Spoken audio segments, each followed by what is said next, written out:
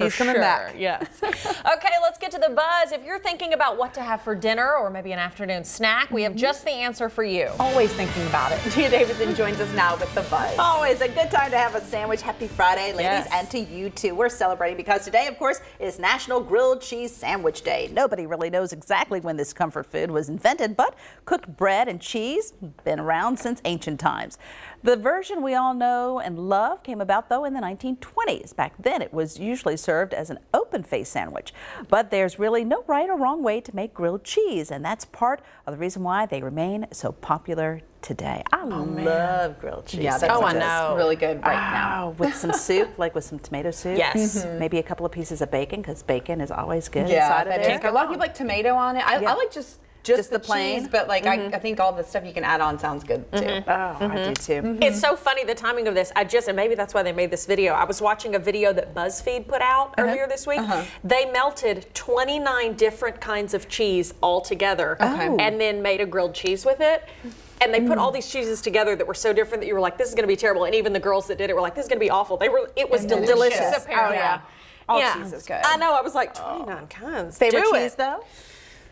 I love Havarti cheese. Okay. I know that's kind of random. I'm not actually a huge cheese eater, but if I'm gonna have a grilled cheese, I would just want cheddar. Like cheddar or American Kraft grill, singles. like that. Even a Kraft single on some white bread. I know. Well, I'll tell you what, there is this cheese spread to die for. It's a garlic cheese kind of spread that you can find. It's a locally made. It's called Noni's.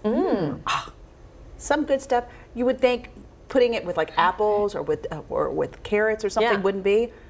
That's some good stuff right there. So you might want to try that. All right. Well, most fishermen have a pretty good fish story or two. This South Carolina man is no different. Larry Westmoreland has caught plenty of fish in his 70 years, but he will be hard-pressed to top this one. You see, he reeled in Saturday night this big old fish there on Lake Keowee in the upstate of South Carolina. Westmoreland caught this 89-pound catfish using his very own secret bait. I don't even think I want to know what it is. It took him, though, about 20 minutes to land that monster catch. He says he was able to get the majority of the 49-inch long fish into his net, but it took several attempts to actually get the fish in the boat. And oh my, what kind of fish he's eating for days. Sandwiches can you get out of that? I know. I'm like, we're going to a fish fry. Yes, right. I know. It is Friday after all. And That's right. If you're Catholic, you like to have fish on Friday. Yes. Right? All right. And Amazon employees from all around the globe listening to what you say to Alexa. According to a Bloomberg report, Amazon uses voice recordings to improve Alexa's functionality